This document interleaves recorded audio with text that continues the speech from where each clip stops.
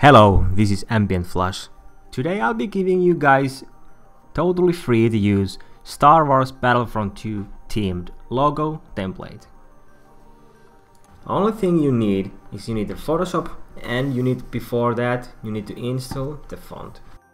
The font is in the video description. You can download it from the dafont.com here, and it's easy. You click here, download and open, and here opens there's totally around 10 different fonts, and you will click here SF Distant Galaxy Outline.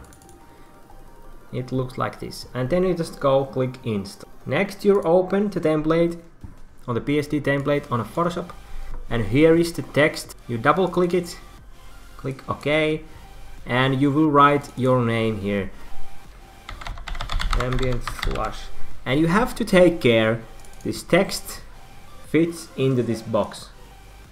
To make it a little bit smaller if the font is too big, and here you go, it should be in the center here. You have first click away from the layer, text layer, and click and save it, yes, and there you go. And if you want to change, here is a blue filter here, and here is another one if you want to make it this effect, or if you want to delete this character here, it's very easy to delete. This is Ambient Flash. See you guys in the next video.